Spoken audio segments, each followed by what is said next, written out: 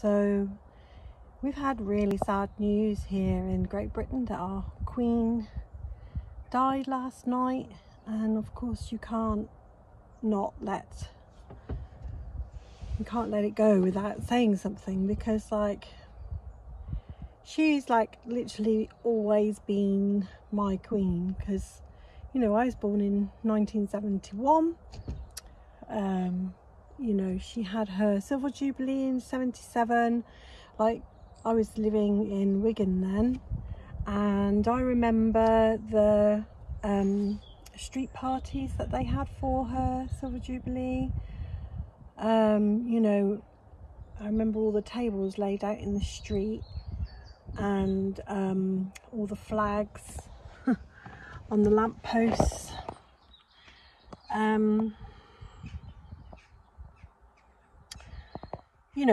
A lot of people might say, that they're not really monarch lover and all this kind of thing, but I've never been that person. I've always loved the royal family.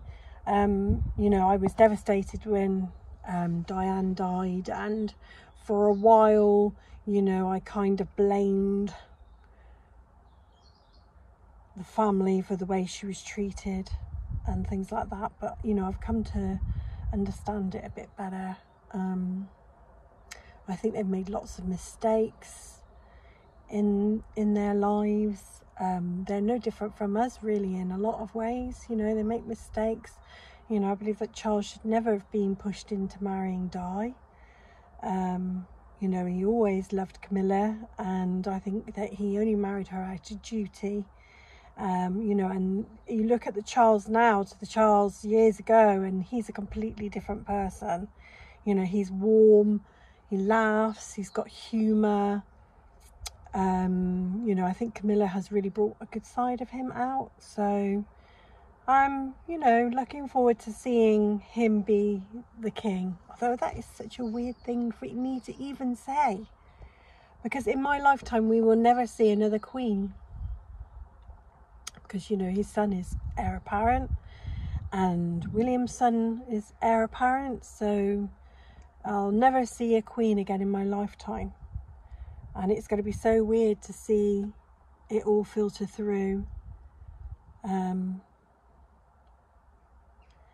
kind of knew that she was going to pass away yesterday, because I even remember, because I came yesterday and I rode my horse Spirit, and I remember chatting to him, because I always chat to my horse. People think I'm loopy probably, but I always chat to my horse, and I was saying to him, oh, the Queen's very poorly, I think she's going to pass away today, and what a great horse lady she was, and that to send her best wishes and all that kind of thing. And then when I got home, I was chatting to my husband, because it was his first day at work, his new job. And I literally just mentioned in passing, I think the Queen's going to pass away today. And literally within me saying that, it was announced that she'd already passed away. And I got really upset. And I've been really tearful, actually, since yesterday. Because I don't think if you're somebody who loves the royal family, you can't not be upset, really, because she was such a massive figurehead for the whole world, really. Because there wasn't anybody in the world that didn't know who the Queen was. Not anybody. Except maybe some tribe in the middle of nowhere.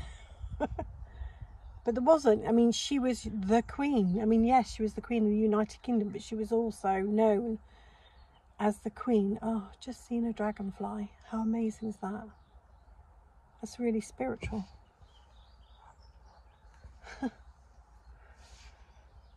And wow. So we're all going to mourn in our own way. I'm going to try and do my own little tributes on my Facebook, which I have been doing today. And like I did with Di, I've bought a big candle which I'm going to light, and I'm going to burn the candle. It's I bought a massive one. I think it lasted over a week when I did it with Di. And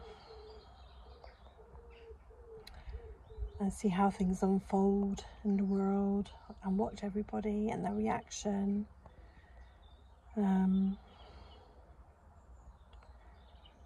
but I'm going to miss her face. Because, like, you know, literally the Queen's face is blinking everywhere.